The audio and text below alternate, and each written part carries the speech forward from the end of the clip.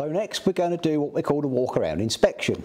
Now this is the thing that is probably the easiest thing to do, but for me to explain it, it's going to take a bit longer because I'm going to have to talk through each section in turn. But in good summary, it really is look at the engine. If something looks not right, you need to ask, is that okay? That's a good rule of thumb. If you're not sure or it looks wrong, it probably is.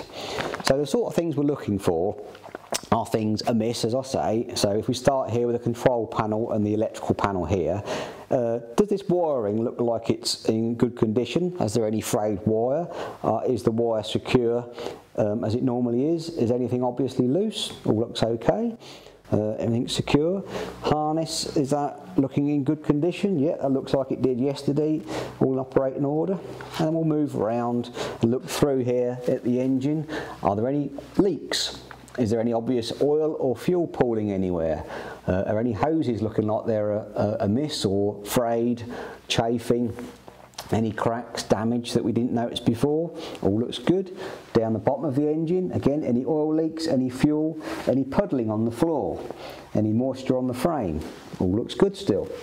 So moving around a little bit, what about the guarding for the radiator and the fan? That's all secure, nothing's vibrated or cracked or come loose. And here I can see the pipes going to and from the turbo and the air cooler, so the charge cooler. Are the hoses in good condition? Pipes in good condition? Nothing looks amiss there. Let's walk around the front. The radiator core, I can't see any damage. Again, there's no coolant leaking anywhere. There's no coolant in the bottom of the frame. No coolant on the bottom on the floor. Around this side again, check the guards.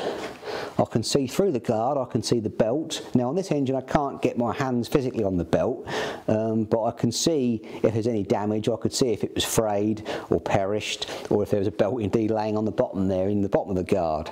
So we'll have to say that's okay as well. Remember, it's just a check. We're not actually going to get physical and take anything apart. It's just a visual to make sure things are in good order. I can see the air cleaner around this side and the pipes that come from the air cleaner to the turbocharger. They all look secure and attached. And again, I'm always looking for any oil or fuel or coolant that's outside the engine where it shouldn't be. It all looks okay. And I walk around the back of the engine. This engine's not hooked up to an exhaust pipe, but if it was, we'd be looking at the exhaust outlet to make sure that's secure and not obviously leaking. And here's the fuel tank. There's no fuel drained anywhere. The fuel tank isn't overly dirty, so we're not going to risk getting too much dirt ingress.